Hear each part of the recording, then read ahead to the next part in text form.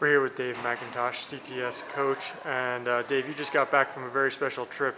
Tell people about it. I went to Rwanda, Africa for 2 months to work with the Rwandan National Cycling Team over there. Because we were so close to the Tour of Rwanda, which occurred at the end of November, most of it just entailed going out, riding with the guys, executing the training program that was set in place. Some of those days I rode on the bicycle with the guys, and some of the days I rode on the motorcycle. And from a skill standpoint, where do the guys on Team Rwanda stack up in terms of being able to fit into, say, a European peloton? I'd say physiologically they're knocking on the door. From what they showed in the Tour of Rwanda, a couple of them have a little ways to go. As far as riding skills go, they're amazing, and they're amazing because they have to be, because riding in Rwanda is such a crazy thing that you have to be a good bike handler, you have to be a good descender, and because there are so many hills, you have to be a good climber even to exist in that capacity. And you've been a CTS coach for a long time. Obviously, it's rewarding to work with athletes in the U.S. and work with athletes who are committed to their sports. What's the difference working with Team Rwanda and the folks you've been working with over the last few months?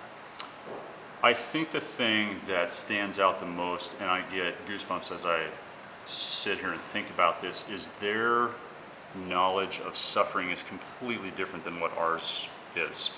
Their history, some of these guys are old enough to have experienced the genocide firsthand. Some have lasting effects from that, and so their suffering, their knowledge of suffering takes them to someplace completely different than anything that you or I or most people in the West have ever experienced or ever will experience in their lives. So when they go to ride a bike and they suffer on a bike, for them it's a pleasurable thing.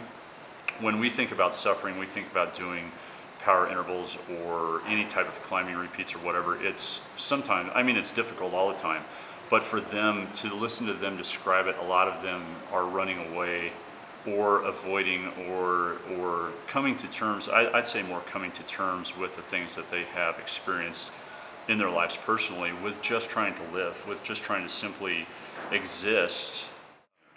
And what do you think there'll be any change to your approach to coaching now that you've returned? Do you think it'll change the way you approach your profession? Yes, absolutely, because for me personally, I've seen how somebody can do so much with so little. It's given me a completely different perception, a completely different understanding and appreciation of what I have when I come home. And how did Team Rwanda fare in the Tour of Rwanda? Adrian Nianshuti, Team Rwanda's top rider, I believe finished 9th or 10th overall. He was the top African. He won the best African jersey. The rest of the guys were, we had 2 teams of 6. So our top team finished primarily in the top 30 riders. So on the whole, definitely a success also for Team Rwanda.